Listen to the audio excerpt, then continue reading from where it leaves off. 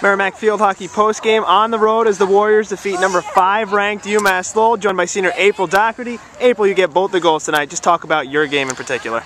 I just really tried to come out here. I remember my freshman year, we got our butts kicked on this field, and nothing better than to win against them here. It was a great game, all around, team effort, phenomenally played. It was a great game. And specifically playing here, just talk to your coach, Ann Round. She said it's the first time that you have a road win at UMass-Lowell since 2005. Just talk about that and that accomplishment in general. Definitely been something on our list. I mean, we just want everyone to know we're here, we've made it. And winning on the road against Lowell, great team, give them 100% credit. It's just great to get a win and show them that we're here and we're going for it. We're pumped. This is definitely a huge step on the way to getting to where we want to be. And you've had obviously quite a career. You get the regular season title last year, now on the inside track to your second straight regular season title. Just talk about what that means now. One more win, try and wrap up that second straight year that you get the #1 seed. This is a great win. We're pumped about it, but moving on to thinking about Delphi right away.